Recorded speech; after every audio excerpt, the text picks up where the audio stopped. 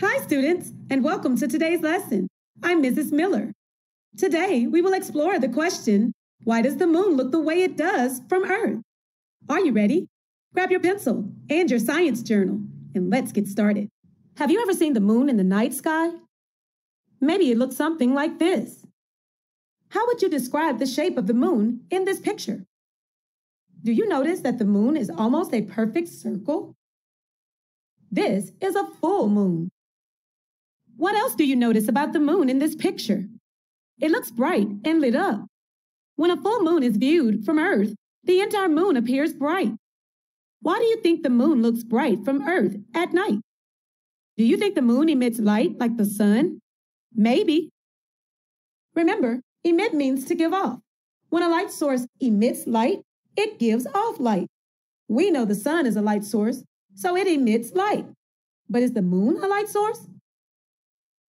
Or maybe the light from the sun illuminates the moon. We're not sure yet. So let's continue to explore the question, why does the moon look the way it does from Earth?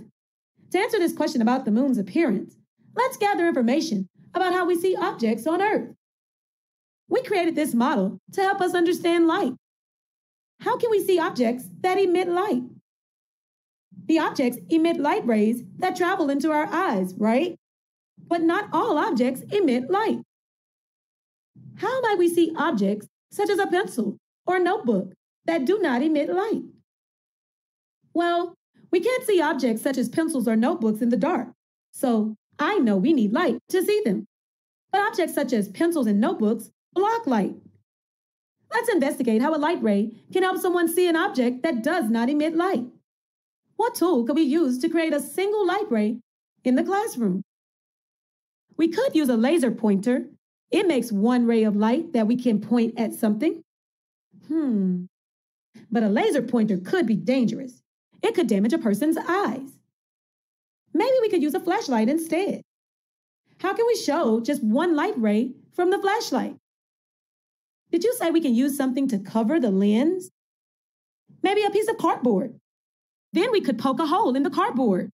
That's a great idea. I made a light ray box for us to use. This is the flashlight hole. When I place a lit flashlight behind this hole, only a small amount of light enters the box.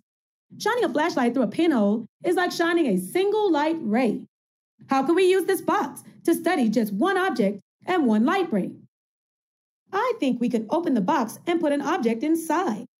Then we could look closely as we shine a light ray on the object. Do you think that would work? I think so. We can use this eye hole on the light ray box to observe an object inside the box, while a light ray enters the box through the flashlight hole. What object should we use? How about this pencil? This is what the pencil looks like without the flashlight. And this is what the pencil looks like with the flashlight shining through the flashlight hole. What do you notice? Well, when the light is off, we can't see the pencil very well. But when the light is on, we can see the pencil, and one side of the pencil looks very bright. Great observations. What do you think happens to the light ray once it reaches the pencil? Do you think the light ray just stops? Or maybe the light ray turns toward our eye?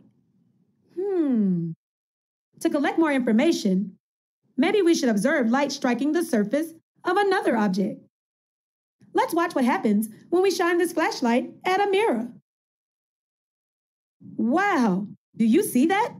Why can we see light rays from the flashlight on the wall?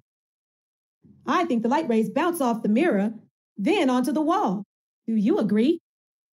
Light travels in a straight line to the mirror, and then it gets redirected to the wall.